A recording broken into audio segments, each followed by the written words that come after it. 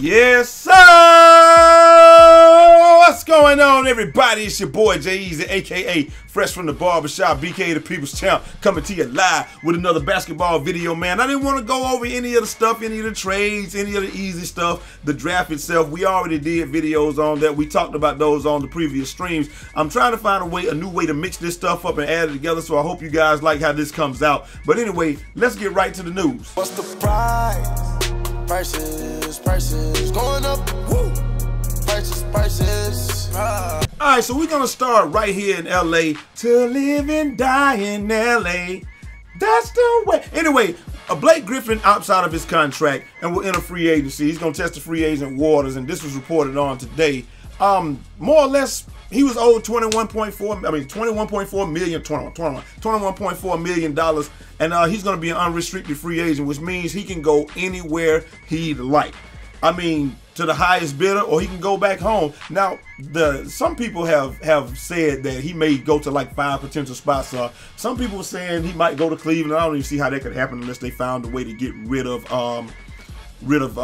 Kevin Love, or if they signed and traded Kevin Love or whatever. I'm not even sure that would help LeBron and the Cavs get over the hump. But we've got Denver Nuggets as a possible landing spot. The Miami Heat, I don't see why he would go there. They're not ready to win yet. I just don't see that. OKC, we'll talk about that in a second. Boston Celtics.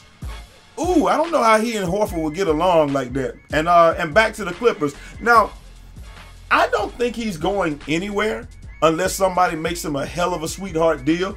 But I would definitely opt out if I was him as well, and I'll tell you why. Because with Chris Paul being rumored to be going to the San Antonio Spurs, and they're rumored to be shopping DeAndre Jordan, they're getting ready for a fire sale, and Blake is just trying to position himself to not be a part of the fire sale when it goes down. You don't want to be the last one in the house like Damian Lillard picture, and everybody else is gone, and you're just the one that's still there. So I definitely understand with that. He may be going back, he may not, or he may be going back home. He played for Oklahoma, so he may be going back to the Oklahoma City Thunder. That's kind of interesting. I just don't know how he would work with someone like Russell Westbrook. I mean, Russell Westbrook would be able to get him open. He would be able to finish athletically around the rim, but at the same time, you know, it's just one of those things. How healthy can he stay? How much money is he going to ask for? Who's going to pay it? Because it seems like Blake gets hurt every year, even since his rookie year when the kneecap injury or what have you. It's like he's been hurt every year. He and Chris Paul. That's why it seems like the Clippers just can't get anywhere. And so with that being the case, I don't know that he's going to be able to demand a high price tag. But hey, who knows? Prices going up. Hold on. Prices. Do you know what's a damn shame? What's a damn shame is I can put in Aaron Fox draft into Google and I get nothing but pictures of his son, De'Aaron Fox. But lo and behold, if I put in LAVAR Ball draft, what do I see? I see pictures of LAVAR Ball at the draft. Hell, I bet if I put in Lonzo Ball at the draft, Lonzo Ball draft. I bet if I put in Lonzo Ball at the draft, all you gonna see, they had 3 out of the first 5 pictures you got. Well, 2 out of the first 5. You got, look at this. This is all you see. You see LAVAR. So you can't find a single picture of Aaron Fox, but you see plenty of LAVAR Ball. I don't have a problem with it. The man loves his son. I love LJ. If LJ makes it to the league, were to make it to the league, if he wasn't trash like me, then you damn right I'm going to be like this every step of the way. I might not be as hands-on, but what he said is something that really, I don't know. He said, this is what he said. Hey, I'm going to tell you what. Lonzo Ball is going to take the Lakers to the playoffs his first year. Come see me when he does. I'll have another hat on to say, I told you so. And the thing is, at first I'm thinking, he's a damn fool. But at the same time, he may be a genius because right now, only 15 games out of the 8 spot, right? So they may be able to get back to 500. If they can get somebody like Paul George, I think Paul George may get you to 500. But the Clippers, if they lose Chris Paul, they lose Blake Griffin, and then they get rid of DeAndre Jordan, I think the Clippers fall far out of the top 8. So that's one chance, but Minnesota Timberwolves have made some strides, and they may have something to say about that. You get a full season of Boogie Cousins and Anthony Davis together, so who knows what that might be. It may be nothing, but you know, hey, you got De'Aaron Fox on the Kings. I don't think he gets them in there. I mean, there may be some method to his madness. They were not dead last in the East. I mean, in the West.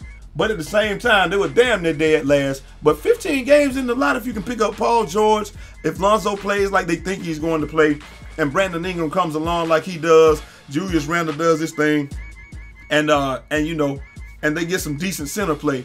He may not be as crazy as everybody thinks he is, and I'm not gonna bet against this man because every single thing that he has said so far, as crazy as it seems, has come to pass. So who am I to doubt it? What's the price? What's the price? Prices going up. Prices. Hold on. Price. And last but not least, man, the question that everybody wants to know: who is the best player in the draft? Now, this is strictly my opinion, and this is just because I saw more of these two guys than anybody in the league, because they're some of the most highly touted players in the draft. I think the sleeper of who's going to be the best player in this draft might be Tatum. He might be a little bit of a sleeper. I don't know. It's just going to be whether or not Boston is going to put him in a position to succeed. And then this is for the long haul as well. This year, I think that you're probably going to see the best player in the draft. It's going to look like it's Lonzo Ball this year. But I think long term that this young man right here, D Fox, is going to prove to be the best player out of this draft. I say that because while Lonzo Ball is more pro ready, and the only thing he's lacking is the mid-range jump shot and a little bit of mid-range game or what have you. It's either a three or he's going all the way to the rack, which is not a bad thing for the point guard, or he's going to dish it off. I think that De'Aaron Fox, he's got the mid-range game. He's already got a good amount of vision. All that other stuff can come, just like the mid-range game can come for Ball. But the only thing that De'Aaron Fox was missing to me was the long-range jump shot. And you can learn how to do that. I mean, Jason Kidd couldn't shoot when he came into the league. Mike Conley Jr. couldn't shoot when he came into the league. Even the guy from Kentucky that they say De'Aaron Fox is after the most, John Wall, couldn't even really shoot like that when they came into the league. And I'm not talking about, I mean, they could make shots, but I'm just saying that they weren't shooters. And by the middle of their careers, they became shooters. Jason Kidd like third on the all-time NBA threes list. Like how? If you would have seen him coming out of Cal, you would have been like, what?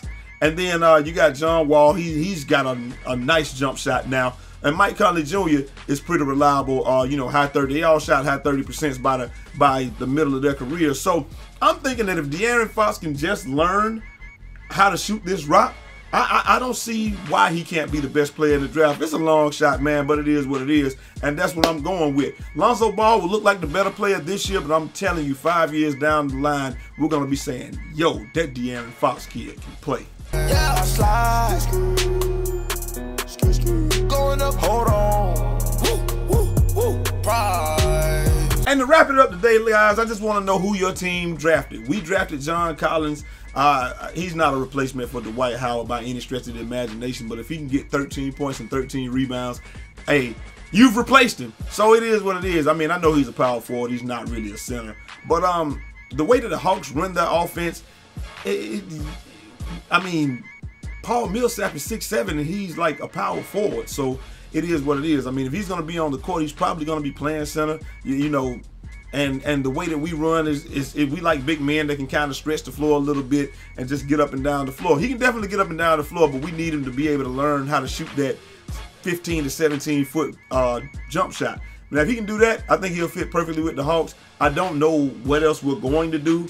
I don't know if there's any other moves to make. I don't know if anybody, like I said the other day, I don't even know if anybody's going to want to come to Atlanta now that we don't have Dwight Howard or any real superstar to hang our hat on. But you guys let me know how you guys did in the draft. I would give us a B. I mean, we feel the need, and you know, like I said, this guy might be a center, and he definitely would be better than Willie Tavares at a center. I mean, dude, 7'3". They thought he was gonna be nice, and he can't even crack the line up. But it is what it is, man. Don't get me started on these Hawks. I'm about to get up out of here. Who did you guys draft? What do you think about it?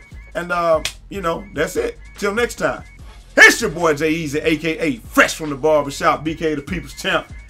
Holla! 360 out this mug.